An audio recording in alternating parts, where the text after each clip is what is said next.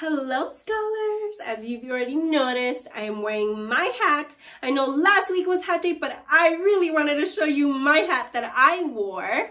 Well, today is Thursday, April 16th, 2020. Today, we are going to focus on the skills that we are learning, and hopefully we are able to fill out our chart. Scholars, today we are going to focus on the problem. Conflict is a? Conflict is a? Yes, conflict is a problem. And in order for us to figure out if there is a problem, it has to be between two characters. It has to be between two. That is called external conflict. External conflict, get ready, go. External conflict is when two characters want opposite things, but they both can't get what they want. Your turn, get ready, go. When two characters want. Say, yeah, that's right. Let's do the roller coaster cheer. Get ready, go. Woo, whoop.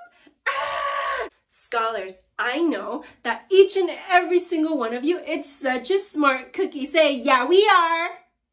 Yeah, you are such a smart cookie, scholars. Today, in order for us to find external conflict, we have to look at the character's motivation. We have to look at the character motivation. Get ready, go. Character motivation is what the character. Yes. Once we have found the character's motivations, each character's motivations, we have to see if they are the same or if they are different. If they are different, that is an external conflict because they both want different things. They both want. And if they both want different things, scholars, there is going to be a problem. There is going to be a conflict. Well, scholars, let's read today and hopefully we are able to find that conflict or that problem between the characters. Let's get reading. Chapter 7, Captain Cook Builds a Nest. Very reluctantly, Jenny and Bill had to leave Captain Cook and go to school. Mrs. Popper was busy in the kitchen rather belatedly doing the breakfast dishes, and while she dimly realized that the penguin was going in and out of the refrigerator pretty frequently, she thought nothing of it at first. Meanwhile, Mrs. Popper had abandoned his telephoning and was now busy shaving and making himself neat in honor of being the owner of such a splendid bird as Captain Cook. But the penguin, though, thus neglected for the moment, was by no means idle. With the unusual excitement and having to go to market earlier than usual, Mrs. Popper had not yet got around to straightening the house. She was an excellent housekeeper, still with two children like Jenny and Bill, and a husband with such untidy ways. There is no denying the fact that she had to pick up the place rather frequently. Say, poor Mrs. Popper. Captain Cook was now attending to the picking up. Into the corners of every room, he prowled and poked and pecked with a busy thoroughness. Into every closet he stared with his white circled eyes.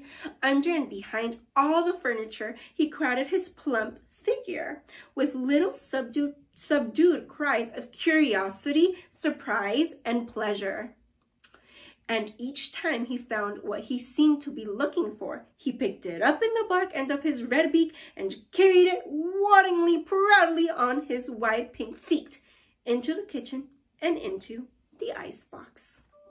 Scholars, I want to know, how do you think Mrs. Popper will feel once she realizes that Captain Cook was helping her around the house? Make sure you have evidence for it. Do not get tricked. I know that you're going to tell me your answer first, and you will support it with evidence, following with the sentence with, I know because, So, when I say go, I want you to look for your evidence.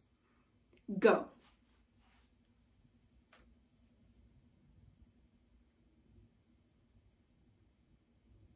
Okay, tracking me?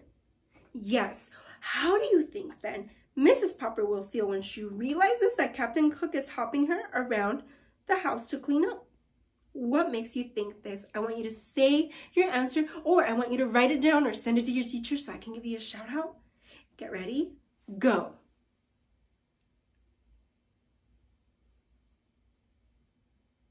Those are great, and that is a great answer, scholar. Let's keep reading.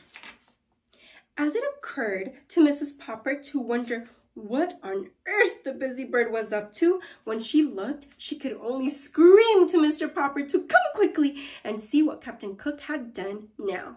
Mr. Popper, himself looking rather remarkable, as Mrs. Popper noticed later, joined her staring with astonishment into the refrigerator.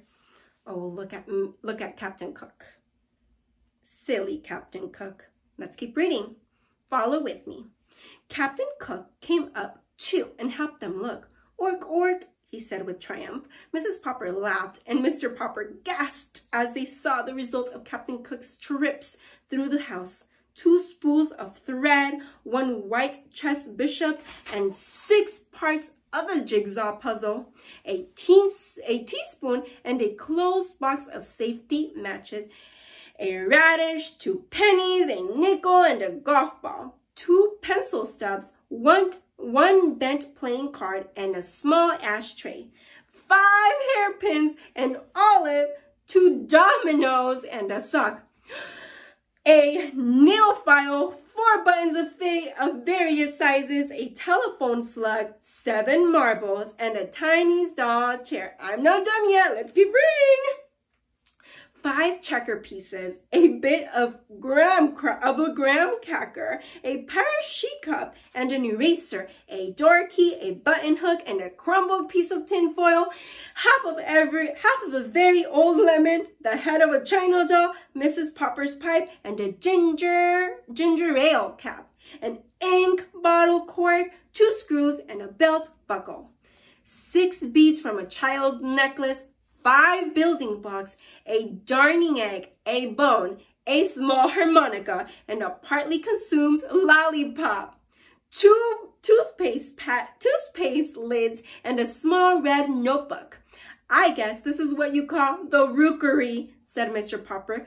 Only he could find any stones to build his nest with. Well, said Mrs. Popper, those penguins may have heaven ways at the South Pole, but I declare, I think this one is going to be quite a help around the house. Ork, said Captain Cook, and strutting into the living room, he knocked over the best lamp. I think, Papa, said Mrs. Popper, that you had better take Captain Cook outside for a little exercise. Good gracious, but you're all dressed up. Why, you look almost like a penguin yourself. Mr. Popper had smoothed down his hair and shaved off his whiskers. Never again would Mrs. Popper have to approach him for looking as wild as a lion. He had put 1 white shirt with a white tie and white flannel trousers and a pair of white tan oxblood shoes. He had got out of the setter chest his black evening tailcoat that he had been married in and brushed it carefully and put it on too. He did indeed look a little like a penguin. He turned and strutted like one now for Mrs. Popper. But he did not forget his duty to Captain Cook.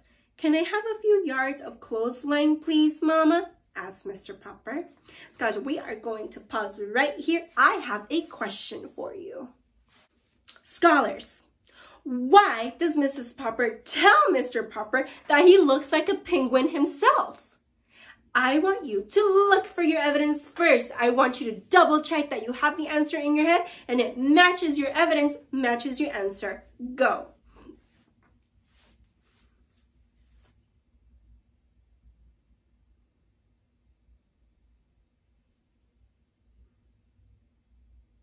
All right, now that you have your evidence, scholars, tell me. When I say go, say it out loud. Go. Yes, scholars, I do agree. The book says on page 49, never again would Mrs. Popper have to reapproach him as a wild lion. He had put on a white shirt with a white tie and a white flannel trousers and a pair of bright tan Oxford shoes. And I know that penguins are black and white as well. So that's why she thought that he looked like a penguin. Scholars, pause. Before I let you go, I know that there was a problem and I know that there was conflict between two characters. I want you to quickly go ahead and get a paper and I want you to write the answer down on your own. Get ready, go. I'm going to give you about a minute, go.